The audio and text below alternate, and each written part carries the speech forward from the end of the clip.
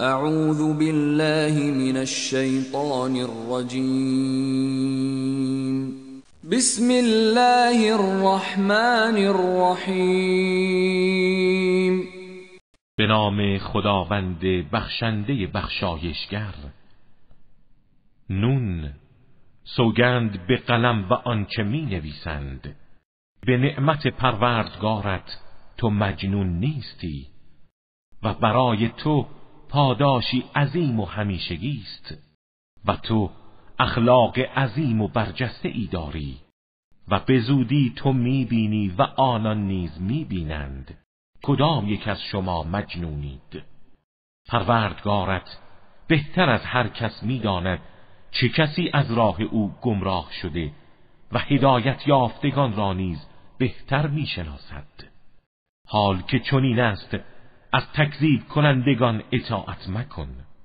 آنها دوست دارند نرمش نشان دهی تا آنها هم نرمش نشان دهند. و از کسی که بسیار سوگند یاد می کند و پست است اطاعت مکن. کسی که بسیار عیب جوست و به سخنچینی آمد و شد می کند و بسیار مانع کار خیر و متجاوز و گناهکار است. علاوه بر اینها کینه توز و پرخور و خشن و بدنام است. مبادا به خاطر اینکه صاحب مال و فرزندان فراوان است از او پیروی کنی. هنگامی که آیات ما بر او خوانده می شود می گوید اینها افسانه های خرافی پیشینیان است، ولی ما به زودی بر بینی او علامت و داغ ننگ می نهیم. ما آنها را آزمودیم همان گونه که صاحبان باغ را آزمایش کردیم هنگامی که سوگند یاد کردند که میوه های باغ را صبحگاهان دور از چشم مستمندان بچینند، هیچ از آن استثناء نکنند. اما عذابی فراگیر شب هنگام بر تمام باغ آنها فرود آمد در حالی که همه در خواب بودند. آن باغ سرسبز همچون شب سیاه و ظلمانی شد. صبحگاهان یکدیگر را صدا زدند به سوی کشتزار و باغ خود حرکت کنید اگر قصد چیدن میوه ها را دارید. آنها حرکت کردند در حالی که آهسته با هم می گفتند مواظب باشید امروز حتی یک فقیر وارد بر شما نشود. آری، آنها صبحگاهان تصمیم داشتند که با قدرت از مستمندان جلوگیری کنند. گامی که وارد باغ شدند و آن را دیدند گفتند حقا ما گمراهیم. آری، همه چیز از دست ما رفته، بلکه ما محرومیم. یکی از آنها که از همه عاقل‌تر بود گفت آیا به شما نگفتم چرا تسبیح خدا نمیگویید؟ گفتند منزه است پروردگار ما، مسلماً ما ظالم بودیم. سپس رو به یکدیگر کرده به ملامت هم پرداختند. فریادشان بلند شد، گفتند وای بر ما که طغیانگر بودیم.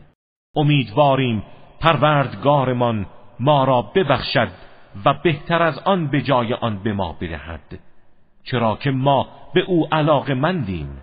این گونه است عذاب خداوند در دنیا و عذاب آخرت از آن هم بزرگتر است اگر می‌دانستند. مسلماً برای پرهیزگاران نزد پروردگارشان باغ‌های پرنعمت بهشت است. یا مؤمنان را همچون مجرمان قرار می‌دهیم؟ شما را چه می‌شود؟ چگونه داوری می‌کنید؟ آیا کتابی دارید که از آن درس می‌خوانید؟ آنچه را شما انتخاب می‌کنید از آن شماست؟ یا اینکه عهد و پیمان مؤکد و مستمری تا روز قیامت بر ما دارید که هر چه را حکم کنید برای شما باشد؟ از آنها بپرس کدام یک از آنان چون این چیزی را تضمین می کند؟ یا اینکه معبودانی دارند که آنها را شریک خدا قرار داده اند؟ اگر راست میگویند معبودان خود را بیاورند. به خاطر بیاورید روزی را که ساق پاها از وحشت برهنه می گردد و دعوت به سجود می شوند، اما نمی توانند. این در حالی است که چشمهایشان از شدت شرمساری به زیر افتاده و ذلت و خواری وجودشان را فرا گرفته. آنها پیش از این دعوت به سجود می شدند در حالی که سالم بودند. اکنون مرا با آنها که این سخن را تکذیب می کنند واگذار.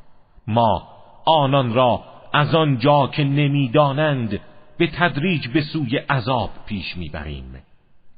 به آنها مهلت بازگشت می دهم، چرا که نقشه های من محکم و دقیق است.